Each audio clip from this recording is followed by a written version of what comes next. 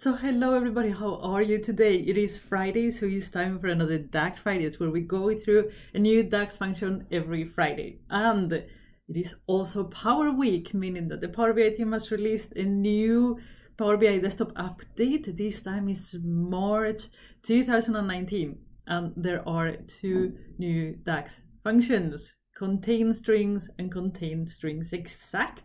And we're going to cover those. I have a small comment on one of them, actually. But all of that in just a second. You asked me where my Curbal Tech News intro is. Enjoy.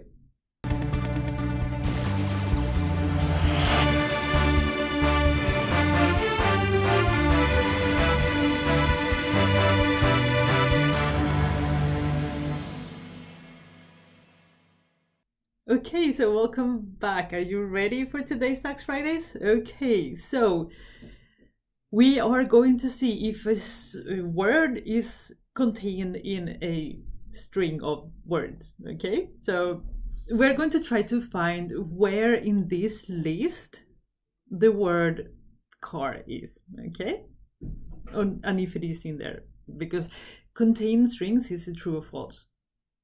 Let me show you. So first of all, we go and we create a new measure and we write contain string text and we put contain string and we put selected value, so it goes one by one, and we go through our items list. So we say go through every row on the list and see if you can find the word card, and if you do, return true.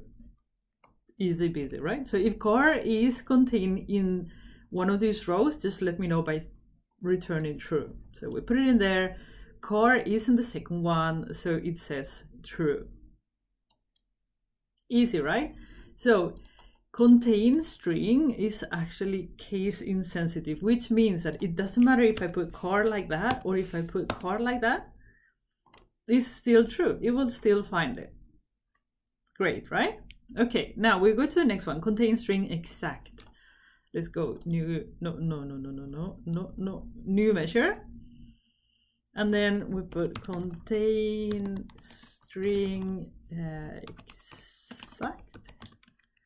Shift enter, and then CONTAINSSTRINGEXACT, and then we put again selected values, item, so it goes row by row, and then we put exactly the same thing, car. And listen what it says here. It says returns true if one string contains another string. The same for contain string. But, oh, check, it says contain string exact, it should say. It's wrong in there. Okay, whatever. So contain string exact is actually case sensitive. What does that mean? Okay, if I write car in there, is it true, which is true, car is in there, but if I write car with a capital C, it says false. Okay, so where is my comment? Here's the thing, I was expecting that because it said exact, that it will have to match the exact words.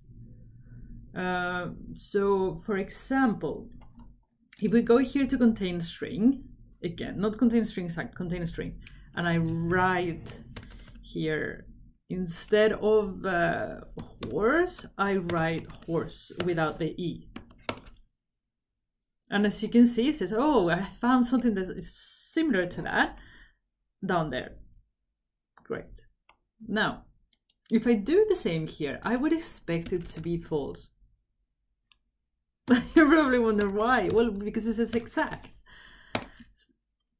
And you still find it. So exact has only to do with case sensitivity or insensitivity. It has nothing to do with having the exact word in there, which is a bit confusing for me.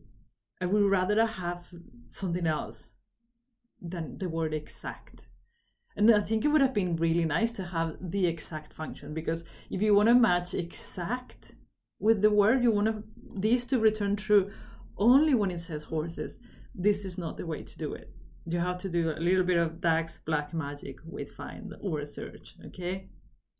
So great function, it just makes everything so much clearer, but I think it is a pity that it says exact when it's not. And we definitely should have the exact function, you know, where you match exactly that word and nothing else.